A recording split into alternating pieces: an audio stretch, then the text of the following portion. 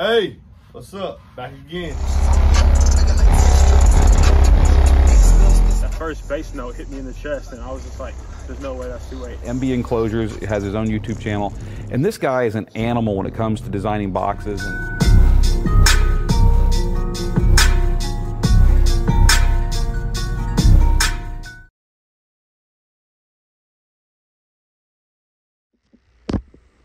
So I was asked, hey, welcome, this MBE.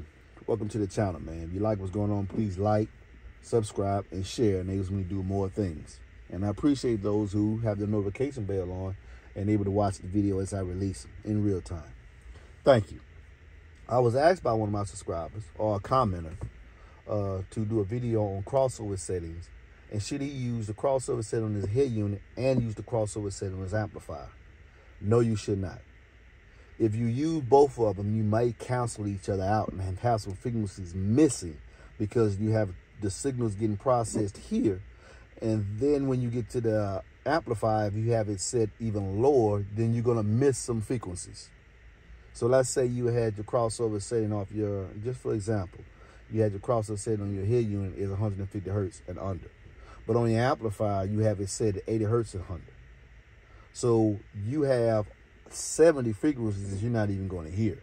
You're missing them and you don't even know it. But between 80 and 150 is 70 frequencies. So your amplifier is cutting off those frequencies and it's just playing 80 and under. All right. So it's best just to take the amplifier, the sub amp, and set it full pass or bypass and use the crossover setting on your head unit to do all the processing of the signal. So let's look at what I have done on my Stinger head unit, Hot 10. And you don't necessarily have to get a Stinger Hot 10. There's plenty of aftermarket head units that have these features. This is just, this radio has a lot of features. But Kenwood, Pioneer, JVC, a lot of them have features on their radio or their aftermarket head unit product that does the same thing. So I go to settings. I go to, this is my audio settings. And I go to crossover. Now, whatever I'm activating on my head unit is going to be yellow. As you can see here, let's just go to the subwoofer setting. So this is my subwoofer. My subwoofer has a 6 dB slope. So all the frequencies above 80 hertz are attenuated 6 dBs and gradually rises so that I get very little mid bass before it gets to my subwoofer. My subwoofer is dedicated 80 hertz and under. I also have a level control. And on the level control, in concert with my audio control, the sub level is controlling your RC outputs. If you have RC outputs that's 2 volts, or maybe you have one that's 4 volts, if you have a sub level control, you're able to gauge what's the voltage that's actually going through the output of your RCAs. By minimizing that voltage, you minimize how much the amplifier amplifies the signal coming in and give you a certain power output. So I can hear, if I have an amplifier set, and let's just say this for all purposes, it's 1,000 watts. By minimizing the output signal here on the RCA, I can minimize it here, and I can also, with my crossover, minimize it here as well. So I can lower how much power is actually making it to the sub. As you can see, I use a lot of headroom. And the reason why I do that, because music plays on dynamics peaks. As music plays at certain peaks in the song, where you're going to get even more power out of your amplifier. I leave a lot of headroom. My amplifier is set, my M2000 is set to deliver 2,000 watts at 1 ohm. That's when I have it at full voltage. Full voltage. The full 4-volt output. Now, the videos in the Stinger Hot 10, it really doesn't do 4 volts, but it does not clip.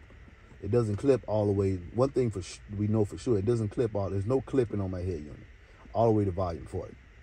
All right. Now, the subwoofer pre-out is not 4 volts. They have been tested. Some people have tested that. So that's a downside. But I'm having to use, well, if I didn't have another device in front of my amplifier, which is my audio control device, which I'm able to boot up my line output signal all the way to 7.5 volts to send into my amplifier. So even though I don't have the voltage coming out here, I have a line driver that's in place of my amplifier, that's in front of my amplifier, that boosts the signal up. So even though I don't have the output voltage going here, by going to my line driver, which is in my audio control epicenter, I'm able to boost it up to a very high voltage so I don't have to use that much gain on my amplifier. But yet, even still, I never max my system out. I leave headroom for the piece of music so that when the bass hits, no matter what volume level I have it here, I always have enough room for the signal to stay clean and for the amplifier to control the subwoofer. That's the MBE way. Always get more power than you need so you can dial it back and have headroom, whether it's your sub or your amplifier or your mids and highs. So my crossover setting on my subwoofer is set at 80 hertz. On my amplifier, it's bypass. It's wide open. It's wide open. But it's only going to receive 80 hertz and under. Well, roll off, because my slope here is 6 dB. I have no mids coming, very little, from 100 hertz to 80. Attenuated 6 dB can come through into my subwoofer, but that's not really audible. You're not really going to hear that at all. I mean, really, there's going to be some people in comments that say, yes, they can, trust me. Well, if you trust me, you're watching my channel, because most of you that subscribe, I get thousands of views, and then I'm going to get 50, 60, 80 comments from detractors, and they entitled, and you can, if you really want to listen to what they say, then click on their link, and you'll see most of them don't even have any help at all, but they there to troll anybody else that's trying to help people. That's just how some people are. That's just human beings. But remember, as I told you before, when you listen to your crossover and your EQ, the control of your signal, this is all opinion. There is no perfect way to set your EQ. The roundabout is a perfect way to set your crossover based on the music you listen to. There is no one way to do it fit all. That's not. This is opinion. You're shaping the music to how you want it to sound in your vehicle. Even if when I show you how I use my time alignment, which I do not use on my head unit, I haven't even set that up yet because I'm still working with some things that I want to do inside my system before I even get to the listening positions, where as far as how I would set it to here for the setting here, preset for drivers listening, or do how I want it. If I was do RTA, a real SQ system, then I probably have a setting where how it would sound in the center of the vehicle. Having this model truck, the placement of the speakers is, in my opinion, what I like. I do not want a tweeter high up next to my ear. I do not.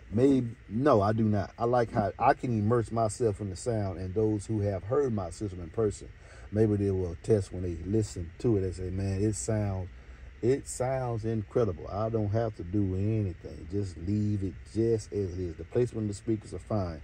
I don't need to angle my tweeters because I have speakers in the dash. What I have done, if you add up all my mids and high speakers in my dash, I have, in my vehicle, I have 8 in the doors, 11, 1, 2, it's 8 in the doors. This makes 11 in the dash. There's 3 in the dash. And then I have 2 in the headliner. I have 13 speakers inside this system. 13 speakers. I am immersed. Sound is everywhere. I have 3.5 in my headboard. 3.5 on the dash. 4 sets of tweeters. 4 tweeters and 4 6.5. You immerse, the sound is coming from everywhere inside my vehicle. Okay? Right. So with my crossover settings on my front stage, which is up here, the dash and the 2 on the door. Okay? Now the dash is still on my factory. I haven't went full active on that yet. The dash is still on the factory system. It's getting like 25 watts per speaker. Okay? The front stage is the 2 on the door. I have it crossed over thanks to my DD A series at an 18 degree slope coming up. And so as it goes lower, that crosses 63 hertz. I could take them to 40, but looking at the specs on the driver and how I like my system to sound, I'm bringing on my front stage, I'm actually bringing the bass up more by crossing them over at 60 hertz with an 18 degree slope. So when I play real music like decaf or re-bass music, I'm not overextending my woofers in the door. That's the yellow line, okay? As you go to the rear behind, because it's so close to the sub itself, I have it crossed down at 80. That's the crossover point where it meets. So the mids in my rear doors, I don't have that bass. I don't bring forward at all because it's already held by the subwoofer in the back. So I minimize it. I'm bringing the bass forward on my front speakers. But on the rear, I don't need that because then I'd even get even more bass response. And it could, well, in my system where it's set now, it won't override the highs. But this is what sounds good to me. And then with my EQ, this is for demo. Well, actually, no, I use this for demo. I use it for demo. I use this at volume 20. I use this at volume 30. Because as I'm increasing more power, I don't have to boost any frequencies. I use to demo, I'm going full tilt. There's no equalization here.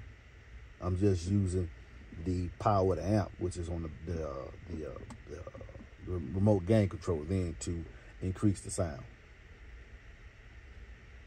Remember, as I said before in closing, your crossover settings are roughly for the speakers, depending on what speakers you're using, how low you can go. Most people on their subwoofer use 80 and under. Some, depending on the music they listen to, use all the way up to 150 or 160. Some use 250. This is opinion. This is not etched in stone. You could cross over your sub however you want to cross it over. Me, I'm a bass purist. I like it at 80. Some people, so bass purists don't even want it at 80. I could cross it over at 40. But I cross mine at 80. My EQ is how I want to listen to my music. It's what I found acceptable. Never let no one tell you, hey man, you're doing this, your EQ shouldn't be here, you shouldn't be there. That's the music that they listen to. And that's their opinion. And also their vehicle may sound different from yours. That's why it's called equalization, to equal out the sound. Where you need to increase or decrease is based on how you want it to sound. Not how Joe Blow or anybody in the comments want it to sound.